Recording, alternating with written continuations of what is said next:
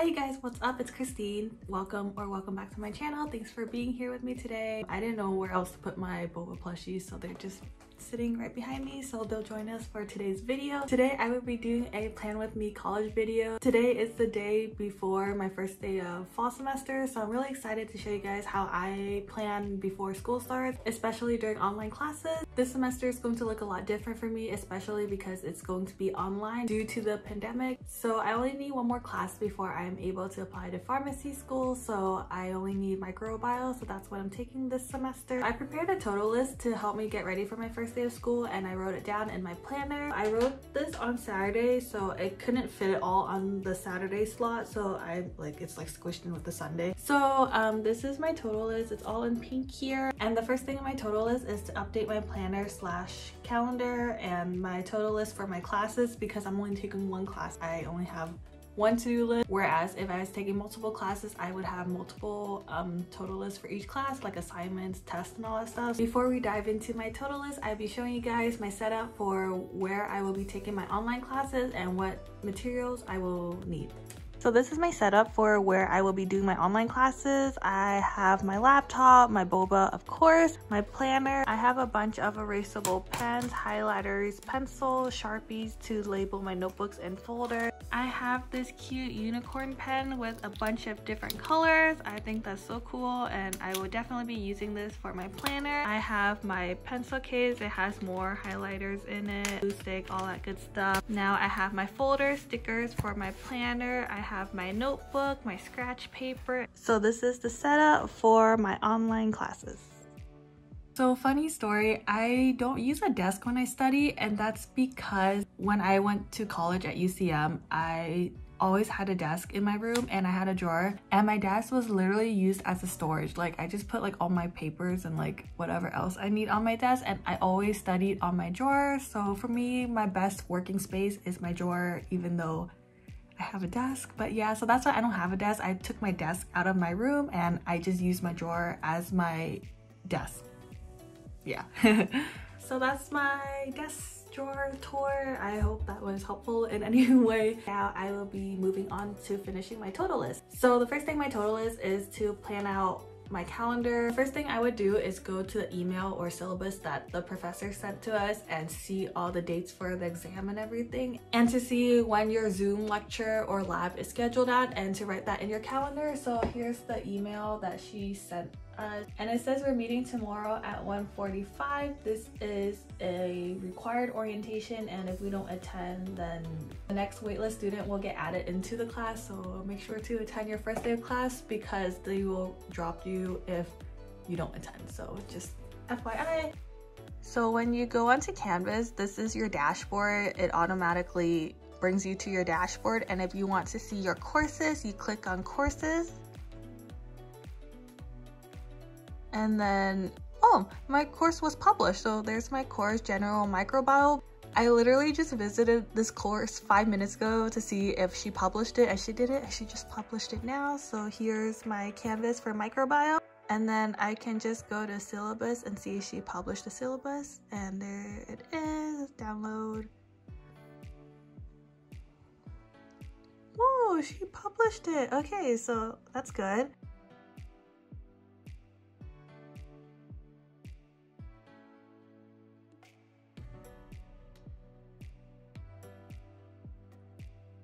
So for the syllabus, she didn't really specify like which dates like these quizzes and exams are. She only put like week 1 to 16. So in my planner, I just wrote each lecture quiz or lab quiz on like the first day of each week, since she didn't really specify, and then I'll be doing that for the rest of the month. But this is an example of what I did. For tomorrow's first day of class, I put down that we're having a Zoom meeting at 1:45, and then we're also having a meeting on Wednesday, and then I'm just gonna put an arrow and then write it through. So that's how I did my planner. If you watch my back to school haul, I got these cute like planner stickers from Michael. Now I can put these stickers into my planner to help motivate myself to be productive in school. So one of the stickers I found, it literally says be productive right there. So I think I'll put that into my planners. Hopefully this helps me be a little bit more productive.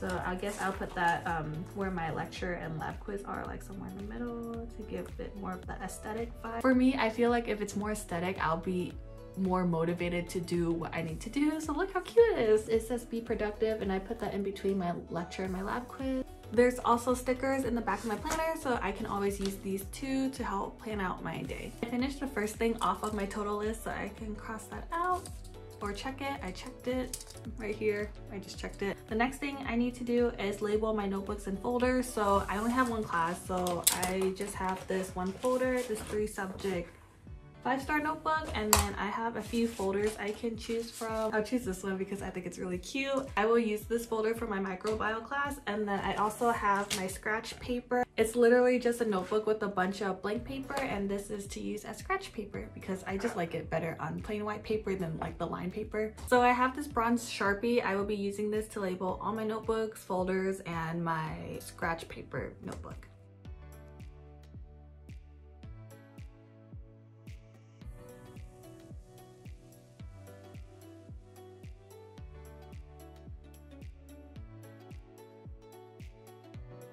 So I labeled my notebook, folder, and scratch paper notebook. For my notebook, I labeled it microbiome, and then it's 3 subjects. So I really like 3 subjects because you can divide each section into a specific portion of your class. For my first section, I put notes on it. This is where I'm going to write all my notes for lecture. So this section will be dedicated to just lecture notes. This section, I will be using this for homework. So all my homework will go in here, and my last section, I will be using this section for all my labs, lab notes, so I labeled it lab. So since I'm done labeling everything, so I can check that off. Next is to organize my desk. I think my desk is pretty organized. I have all my pens, pencils, Sharpies, glue stick, all my notebooks, folders that I showed you guys, so I can check that off. Next thing I have on my total list is to add or make a folder on my laptop. Making a folder specifically for that one class will help me stay organized, so I can put everything I need into that one folder, like all my labs, PDF, all those notes that I'm going to be taking. I'll put it all into that one folder, so it'll help me stay organized, and whenever I need it, I can just go into that folder and it'll be right there. So I'm just going to click on the File Explorer, and then I think there's a way to add a new folder. So I literally did not know how to make a new folder because I haven't created a new folder in a while. So I literally went on to Dummies for how to create a new folder, but I'll be showing you guys how to create a new folder if you didn't know how to already do it. So I feel like you can just click anywhere that's blank. So here I am inside my PC, and then I went to my downloads, and then I just right click in a blank area, and then you just go to new and then folder, and there you can make a new folder. So I'll call it this microbiology exclamation mark to be excited for school. And then there's your new folder, and then I'll just drag my first thing into my folder. So that's my syllabus, and it should be there. So there's my syllabus inside my new microbiology folder. And then if she gives us more worksheets and PDFs and stuff, I can add it into that microbiology folder. So it took me a while to make that folder, but I finally did it, so I can cross that off my total list. The next thing I have on my total list is to order and browse textbooks. So she gave us the name of the textbook, so I copy and pasted it into Amazon, and it's like $197, and I ain't about that life. So for me, how I order textbooks is I'll wait until the first day of school, and then someone will always ask, do we need a textbook? And then she'll let us know, because she already emailed us and she said we don't need a lab manual, but for textbooks, I'm still not sure if we need it or not. So for me, I'm just going to wait until the first day of school to see how it goes, and then afterwards I'll see if I want to buy a textbook. For me, I like hard copy more because you can it's easier for you to read, because ebook, I feel like I skim it. So I feel like hard copy, it makes me more focused on reading that specific page or chapter that I need to read for class. And an alternative way to get the textbook, for me, usually I'll just copy and paste it into Google, and then I'll say like free PDF, and then usually find a free PDF that I can download. But make sure to not download it if it says can it make changes to your laptop or computer, because I accidentally downloaded it one time and I was stupid enough to say give access to my laptop, and I got a virus, and the person hacked all my credit cards and everything. I had to change, and it's just a whole big mess. So please, if it says give access to your laptop, say no, because that's a virus. If it's free, it'll literally be free, and you won't have to give it access to anything. You'll have it right away. So just keep in mind, because I don't want you guys to get a virus or get hacked. The next thing on my total is to have pens, pencils, scratch paper ready. I have that. I have my pen, highlighters, scratch paper, notebook, everything I need for class. I have paper ready just in case, because if I am able to catch up and write all the notes that I need to in my notebook, I would like to, because for me, writing it down is easier for you to memorize rather than typing it all out on your Word document. Also, a lot of people have been using the iPad Pro, I think that's what it's called. I'm not sure how much it is. I'm pretty sure it's pretty expensive though, but if you already have paper and pen, that's really all you need to take notes. You don't need any like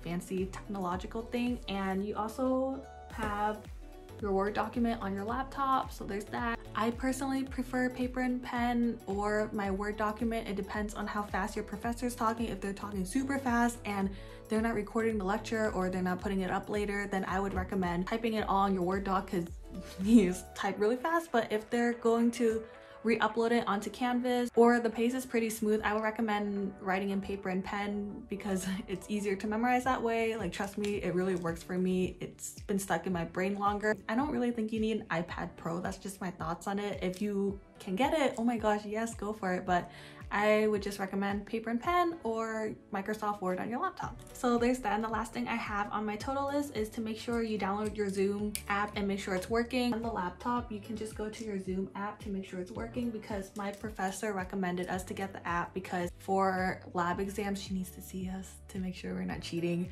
So like, it's proctored, so they need the app to be working and for you to have good Wi-Fi, especially during exams. So just download the Zoom app. I don't know if you guys can see. So I just downloaded the Zoom app. You just have to type in Zoom onto your type here to search, and then you'll have your Zoom app open, and then it'll just tell you if you have anything to update. And my professor was really nice. I asked her for help with how to update my Zoom and she was super helpful. So if you ever need help, feel free to go ask your professor for help. She was so nice. My professor was willing to Zoom with me to make sure my app was working. Also, if you need a fast working laptop, a lot of schools are letting students rent a tablet or a laptop, so there's always that as a resource if you're financially not able to afford a laptop. So I think that's honestly really cool. They're doing it at my community college, they're doing it at a lot of UCs. They're always there to help you. Feel free to reach out. It doesn't hurt to ask. Those are all the tips I had to get ready for college. I'll be doing a first day of school with me for online classes. So I hope you guys will be able to join me on that. I hope this helped. This was my first video doing a planning with me, get ready with me for my first day of school for fall semester. I hope you guys like this video, and I'll see you guys tomorrow for my first day of school. I've been waiting on you for a long time. It's almost morning.